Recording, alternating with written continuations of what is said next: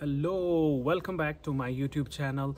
In this video, I'm going to talk about a PhD in Sweden. This video is going to have three sections. The first section is going to be about the PhD in Sweden, overview or an introduction. Then we can talk about the requirement, what is the eligibility to do a PhD in Sweden, and then I will share some of the best resources where you can really find a PhD. Normally, PhD is a combination of coursework and research in most of the countries. But when it comes to doing a PhD in Sweden, it is entirely changed. You have to do PhD like a full-time researcher in Sweden. You do research in your 4 years and you produce 1 to 4 publications and then you get your PhD title. In Sweden, it is a full-time paid position. It means that you are going to work and you will get a salary of 25 to 35,000 Swedish kron before tax. You will pay tax and you are considered as a working person in Sweden when you are doing a PhD.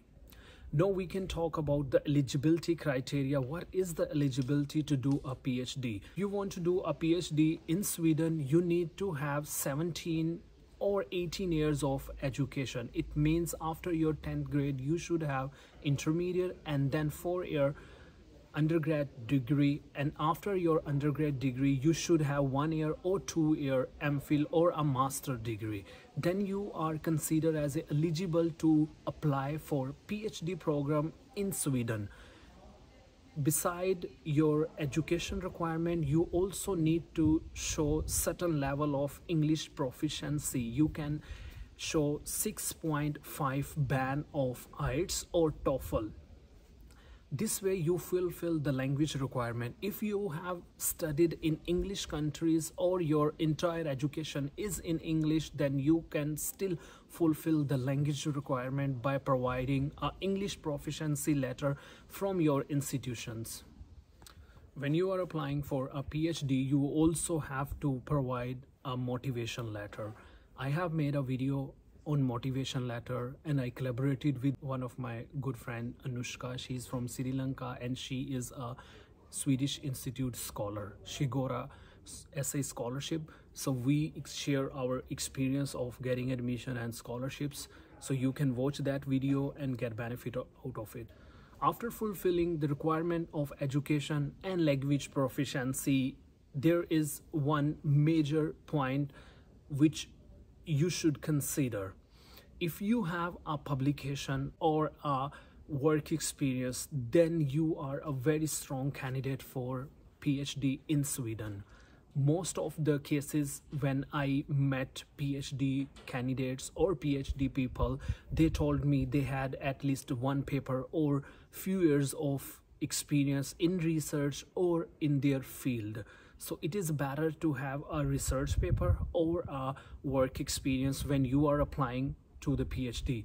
The more work experience or more research papers you have, your probability to get accepted into the PhD program is higher than the other candidates.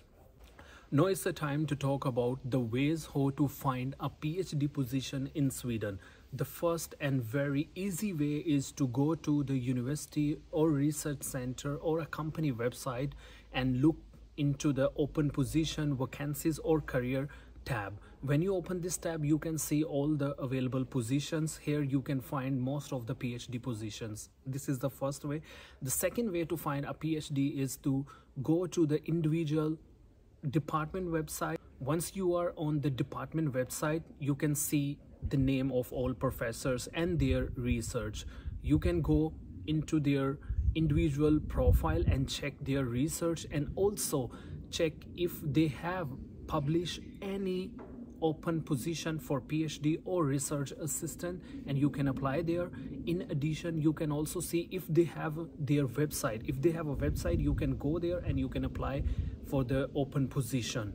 Secondly, I would like to talk about the LinkedIn.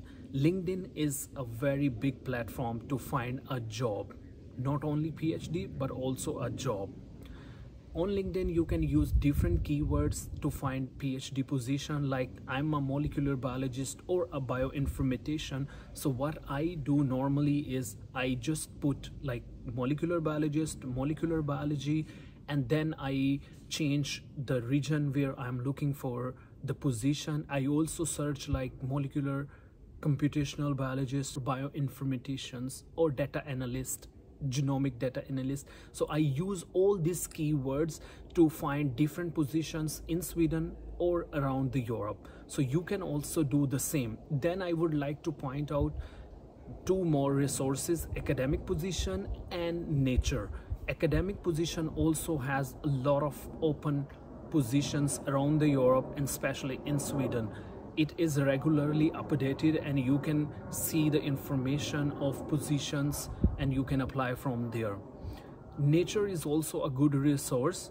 I never used it, but one of my friends who got PhD and a postdoc, they told me this is another good resource to find a PhD. Thank you very much for watching this video.